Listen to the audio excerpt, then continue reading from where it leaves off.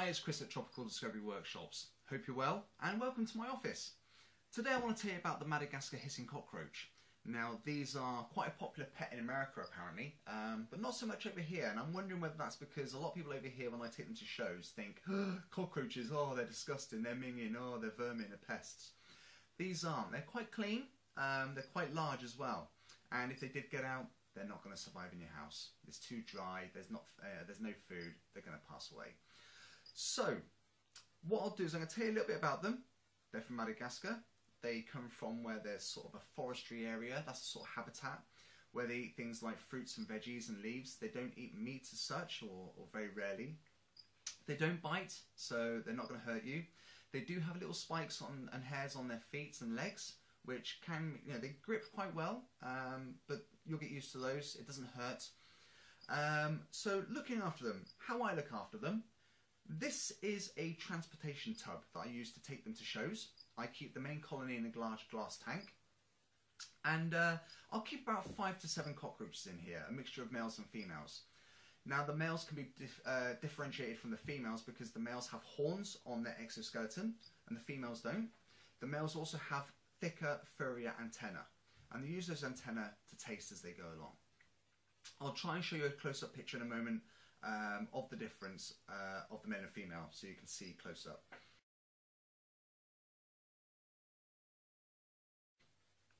Okay, so to look after them in this tub, I'll use a substrate of cocoa fibre. This stuff you buy in a block from pet shops. You add water, it swells up. I personally use rainwater. I boil that to kill any beasties and bugs.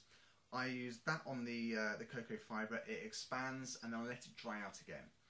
Simply because I don't want to put wet substrate into the tank or box, because I don't want it to be too humid. I want to be able to regulate that, so to stop any mould build-up. So what I'll do is I'll add that to the tub with some sterile leaves which I've collected in the autumn or fall if you're from America. And these leaves will be off the oak tree out the front.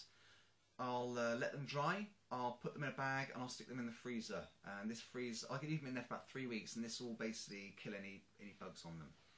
I'll then use those leaves for things like cosmetics for substrates or for feed for millipedes, etc. And what I'll do is I won't wet it down too much. I'll use a spray bottle to spray about half the tank every, say twice a week. Just to give them a bit of humidity, around about 60 to 70% is fine.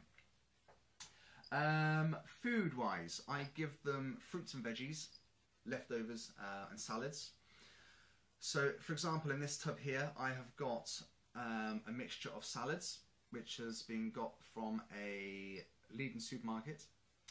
I've chopped it up, I've washed it along with the cucumber to make sure there's no pesticides or insecticides on them.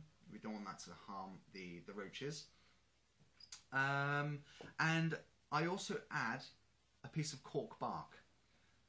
This is so that they can hide under, but also the males will actually sit on top, and like King of the Castle, the male will sit on there. Any other males try and come up to push him off, he'll push them, and he'll try and maintain his dominant top spot on top of that piece of wood. It's quite fun to watch. They'll have a little bum wiggle, they'll push each other with their horns. It's really quite fascinating, really. Another little tip, on the inside of the tub, tank, whatever you're using, I usually add from the top to about 3 inches down a smear of Vaseline around. That's because the Madagascar hissing cockroach is a good climber. They'll climb the walls of glass, plastic, etc. So I Vaseline that just so they can't climb out.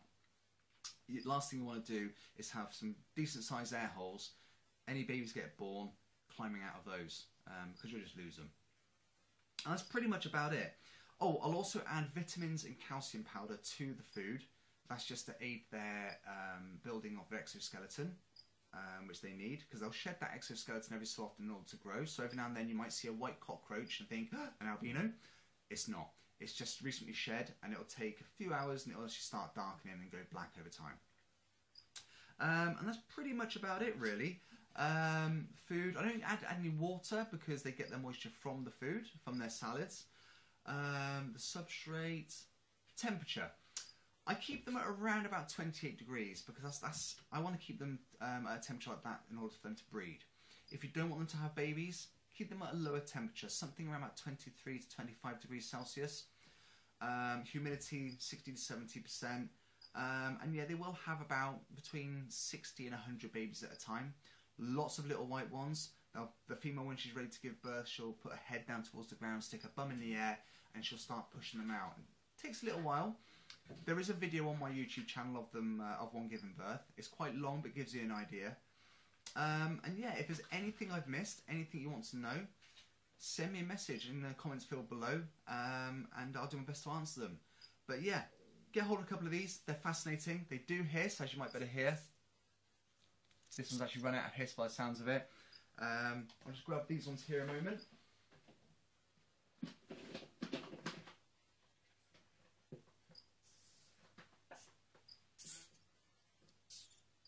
So they give a little bit of a hiss.